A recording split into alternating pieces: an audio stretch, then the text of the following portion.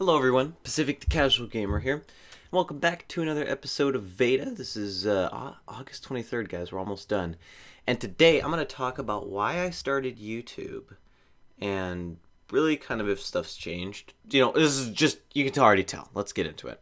So, I started YouTube because I was inspired by a few creators. I was inspired by Markiplier, PewDiePie, and FaZe at the time. So Markiplier, PewDiePie, and FaZe. Mostly Markiplier because that's when he was getting big and he was, starting to... He took stuff for granted and then didn't, right? Because he's one of the people that exploded. But I was really inspired by those guys. And I was like, I want to do gaming. I just want to. It's a cool thing I can do and I would want to do it. So I started YouTube because of them. And my reasons for starting it were very different than what those guys said they started YouTube for, right? My original reason for starting YouTube, well, there's actually two. One was I wanted to make money, and the other one was I saw that I was spending a crap ton of time playing video games, and I would rather turn some of that time into some more productive time into money. That's really why I started YouTube, was I saw a money-making opportunity. What I didn't start YouTube for was I didn't start YouTube because I liked it. I didn't start YouTube to make people happy. I literally didn't start YouTube for any of that. I started YouTube to make money. And then after, I would say, a couple months of making videos, no, more like half a year, I was like, you know what? I don't really want to... This isn't a money thing. This is a passion thing. And I started, I didn't even know if I liked YouTube or not. And I decided I liked making YouTube videos. So I really started making YouTube videos just because I'd come up with an idea. And I really liked it after that. I didn't do it so much for money. I mean, money has always been a thing with my YouTube channel because I'm technically what you would call like a 4th gen YouTuber. I know that there's money in YouTube, and I know you can make money off YouTube. Like, I'm pretty sure anyone who starts a YouTube channel in 2017, 2016, 2015 knows you can make money on YouTube. And, most people do it because of that. It's what they change later on that really benefits their channel. For me, it's not more about making money anymore because I've figured out, oh, if I make money, yeah, I might decide to live this rich and lavish lifestyle or whatever. But more importantly, because I grew a core audience that actually cared about the stuff I made, I decided, no, I need to make money so that I have more time to make YouTube videos. That's really what it came down to, because I love making them. Because as soon as I started uploading daily, which was a year ago at this point, basically.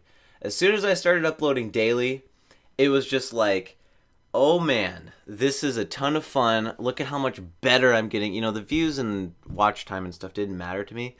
It was like the finished product and how good I got at the process of doing it. And now, it's kind of like Oblivion, where if you keep using a sword and someone walks by and they're like, you look really good with a blade. They're just like, Jared, how do you do this? Da-da-da-da-da. Jared, I watch your videos. You're doing... Holy cow, you're entertaining. Or like, Jared, how do you do this in Photoshop? Oh, that's easy. I'd like... It's just that. Like, oh, you're a decent YouTuber now. YouTuber, whatever. But yeah, I would say never, ever start a YouTube channel with the intent of making money. And be honest with yourself. Don't say, oh, I'm not supposed to start a YouTube channel to make money, even though that's why you start it, and don't try and trick yourself. If you are going to start it because you make money, and then go through the lesson of learning why you don't start a YouTube channel to make money.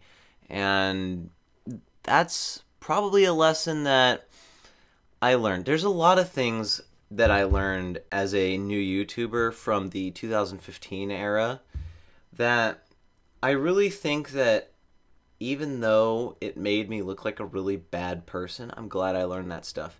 Stuff like not being fake, I learned early. Not doing stuff for money, I learned early. Not doing stuff for views.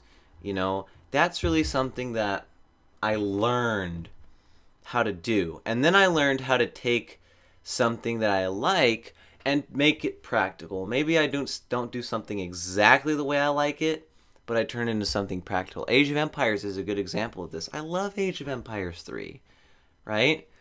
Playing it pro is only practical if I live stream the game, because then I'm getting all that training in, right? So really, that's a thing. Making money on YouTube, AdSense is not practical. Brand deals and super chats and Patreons and all that, that is practical, right?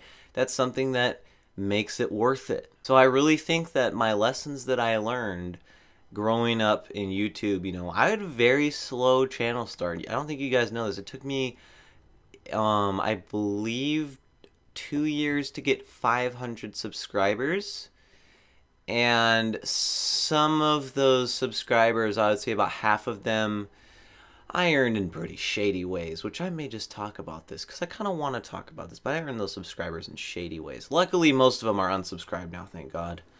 But, yeah, I think I'm going to leave it at that. And you guys, I can tell you guys right now, you can take one guess and know what's coming up next in the next Veda. So thank you for watching.